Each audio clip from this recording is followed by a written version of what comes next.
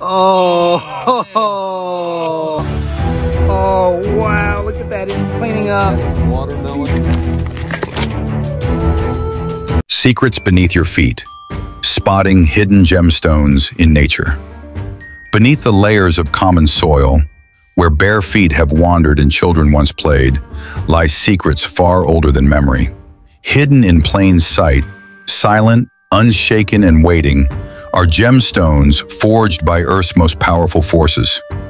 Today we uncover what your backyard, your forest walk, your riverside hike may be silently protecting. This isn't a story, this is a revelation. Let's begin. When you step into the natural world, the first thing to understand is this. Gemstones don't look like jewelry. They don't sparkle on command, they're cloaked in mystery, masked by mineral coats, moss, or centuries of weathering. But the signs? Oh, the signs are everywhere. Start by examining the terrain's age and violence. Gemstone formations are born through volcanic heat, hydrothermal pressure, or tectonic metamorphosis. So look for bedrock exposure, fault lines, and eroded hillsides, places where the Earth's layers have been ripped open by time. A cracked boulder beside your driveway, a washed-out gully, an exposed root system in the woods, all of these can cradle hidden gems beneath. Next, follow water. Because where water flows, gemstones move. Dry creek beds, river bends, and streamside gravel bars are prime collection zones. Look for heavy mineral deposits, black sand, rust-colored soil, or strangely smooth, weighty pebbles. These can indicate the presence of garnet, tourmaline, zircon, or even sapphire. You may not recognize a gemstone immediately, but weight speaks louder than shine. Let's get closer. Look for color variations in rough stones. A deep wine red might be garnet, an oceanic blue, possibly kyanite. Milky white veins in quartz could signal embedded amethyst. Even subtle greens, oranges, or smoky hues in ordinary-looking rocks could mark the presence of beryl or topaz. Here's a trick that geologists use: hardness testing. You don't need a fancy kit, just a pocket knife. Quartz will scratch glass. Corundum, like ruby or sapphire, will scratch steel. If your stone resists the blade, it's time to investigate further. Then there's luster. Some stones gleam with a waxy or pearly shine, even when dirty. Others sparkle with internal reflections. Don't wash them yet. Look at them raw. The best discoveries often come coated in dust. And don't forget the context clues. If you're near iron-rich soil, look for hematite or jasper. If you're on granite terrain, search for smoky quartz or feldspar. In schist or gneiss regions, that's where garnets love to hide. One of the most overlooked places to find gemstones is directly beneath decaying trees. Root systems break bedrock as they grow, pulling minerals upward. When they die and rot away, they leave behind fragile networks of exposed earth, like natural excavation sites. And in these little forgotten pits, treasure awaits. Many backyard prospectors miss one vital detail: the angle of light.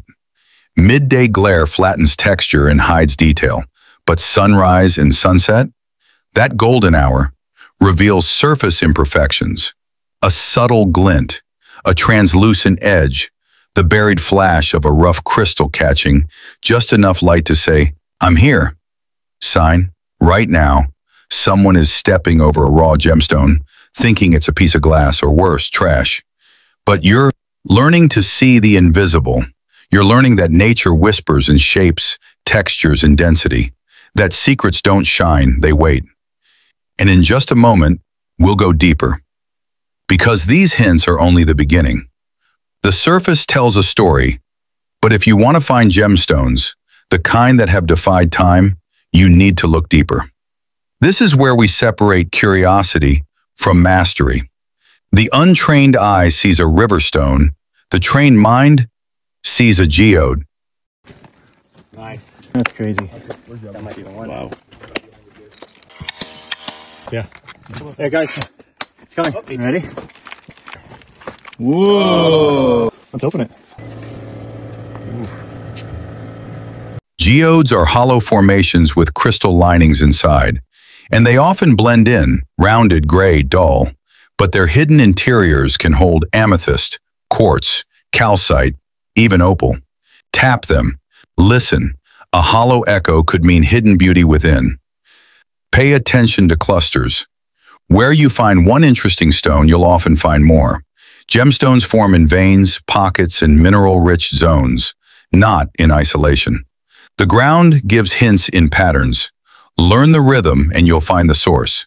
Some of the most incredible gemstone discoveries have come from nothing more than a gut feeling, a color out of place, a glimmer in the wrong direction. Don't ignore instinct. It's often your subconscious detecting a clue your eyes haven't caught.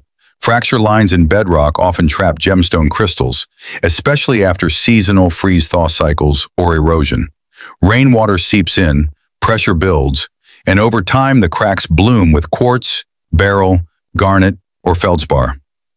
Look for angular openings, crevices with unnatural shine, or smooth faces interrupting jagged surfaces. Nature reveals through rupture. Some of the best gemstone hunters are children, because they get low. They look close. They aren't distracted by what should be. They explore what is. So drop to one knee, touch the dirt, feel the grain beneath your fingertips. The earth speaks clearest when you're closest to it. If you're by water, watch for unnatural color among monotones. A flash of electric blue, a streak of violet, a muted green hiding among grays. That's not coincidence. That's nature leaking a secret. Gems like sapphire, apatite, spinel, or kyanite often have richer hues than their surroundings, even in raw form. And the moment you pick one up, you'll feel it in your palm.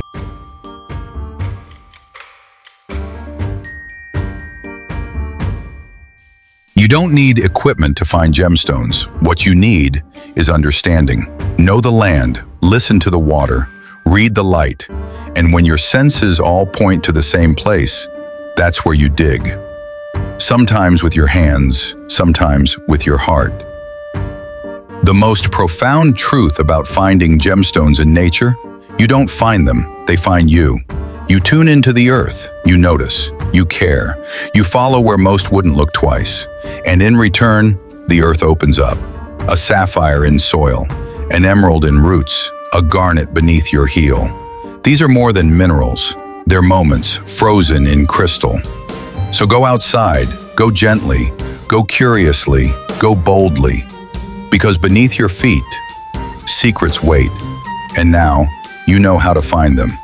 Every stone you leave behind adds to the story nature's been telling for millions of years. And every gem you find, no matter how small, connects you to something far older, far deeper than we often take time to see. This journey isn't just about treasure, it's about seeing the world differently. Because when you look closely enough, even your backyard becomes a place of wonder. The earth holds secrets for those who listen.